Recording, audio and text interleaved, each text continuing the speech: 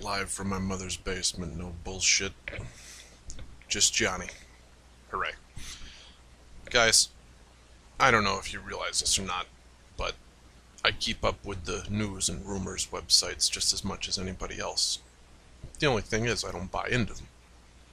I ask questions, I go do research, or I just think in the back of my head, is this even fucking likely? Today isn't about bitching about what people think in terms of who's going where. But today is bitching, nonetheless. Not only because bitching is what gets you views on this stupid-ass thing called YouTube, but because this has a lot of merit to it. And I hope that I can keep this short and very much to the point. I just watched a little interview with Kurt Angle about how TNA had to go on the road to be competitive. Ooh, that was a good burp. Competitive and to grow their business, to grow their fan base, to go city to city. TNA eventually wants to go around the world. This is a fantastic fucking idea, getting a worldwide audience involved in your product. Now, there are still people, for whatever reason, that continue to post on these things, that TNA is a go-nowhere, piece of shit backwoods, third-rate, fourth-rate, piece of shit program. It's got all the old fossils, it's dried up, they have no talent, whatever. And to these people, I would say, are you happy with professional wrestling right now? And if you are, were you alive and at an age where you could appreciate what we went through back in the late 90s? Do you remember the Attitude Era at all? Do you remember how in your face, how unmissable it was that, if you missed even one fucking show that you just... People in your school, people at your workplace, nobody forgave you. They were like, oh, you fucking amateur, what did you have better to do last night than watch wrestling? It was part of the American culture back then. And we've essentially stomped it out. Now, I won't go on a tirade about how fucking we've also got rid of, One Nation Under God and the Pledge of Allegiance and all that other stuff, but in a time, we're getting to be 20 years ago. It's not all that unheard of that business thrived on competition.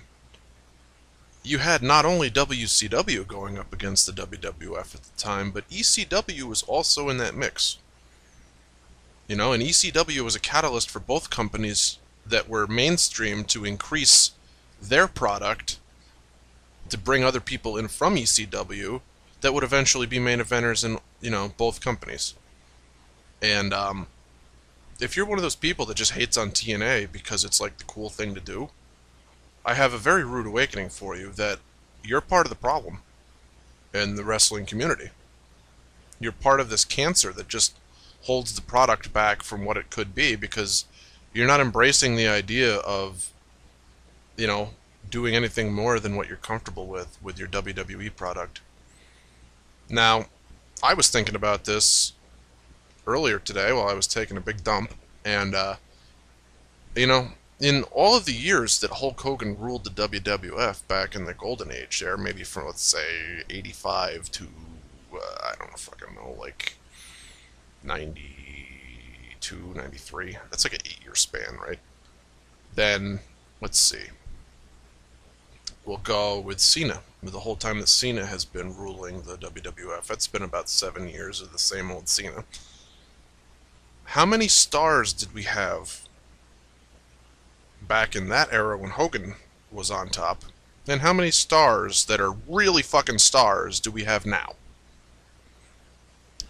And I don't want to talk about people that have to make a comeback after, essentially 10 years of not wrestling, like The Rock. Or maybe it was 6 years or 7 years, whatever it is. I'm talking about guys that are just there on the roster that's fucking packed full of talent. You want to say that Randy Orton is a main eventer and a face of that company? Okay, I'll give you that one. So him and Cena, you've got two. Is Triple H still a full-time wrestler? No, he's not. He's worked, let me see, one match. He's going to be doing WrestleMania. He did WrestleMania and SummerSlam last year. He worked 2 matches. He's no better than The Undertaker. And I love me some Undertaker, but guys, he's not full-time either. They have to bring these people back year after year because there's nobody else to fill these shoes. If there was competition every week, the WWE would have no choice but to create new stars, not play it safe. You guys know that when Edge had to retire, that threw a fucking wrench into the works that's still being felt today because nobody's come up to take his place. You want to tell me that Sheamus had a title run and Daniel Bryan got given a go and CM Punk is now one of the top heels in the company? I hate to break it to you guys, but in terms of star power, they can't touch Jake the Snake Roberts, a guy that never held the belt. And I'm not trying to sit here and dump on these young guys. Not at all. That's not what I'm trying to do. What I'm trying to do is raise the awareness that if there was competition, that it would be a better product overall. Back like when there was competition, like how the WWF had the NWA and the AWA. Back when how the WWF had WCW and ECW. Just food for thought out there, guys. If you're one of those people that keeps shitting all over TNA for trying, you really should knock it off. And you really should try to get behind it. I'm with you. Aces and Eights, it kind of dragged out. It's, not the most exciting storyline I've ever seen.